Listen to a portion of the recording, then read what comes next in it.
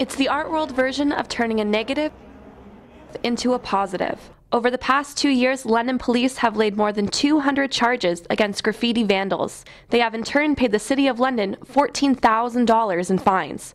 Now, some of those funds have been used to create 4 new murals created by local artists. They were commissioned through the London Arts Council through a juried roster.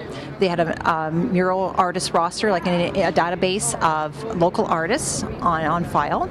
And from there, a jury selected the artist based on their style and the fit with the location. Murals were painted at the Oxford and Talbot Street Bridge, the Bradley Street Pedestrian Walkway, Greenway Park, and the bridge over the Thames River on Warncliffe Road. These 4 sites were chosen because they've been prone to graffiti in the past, and we wanted to look at preventative initiatives and further cost savings, and we thought the best approach was to be able to put up very professional looking murals painted by professional artists to prevent the graffiti from reoccurring.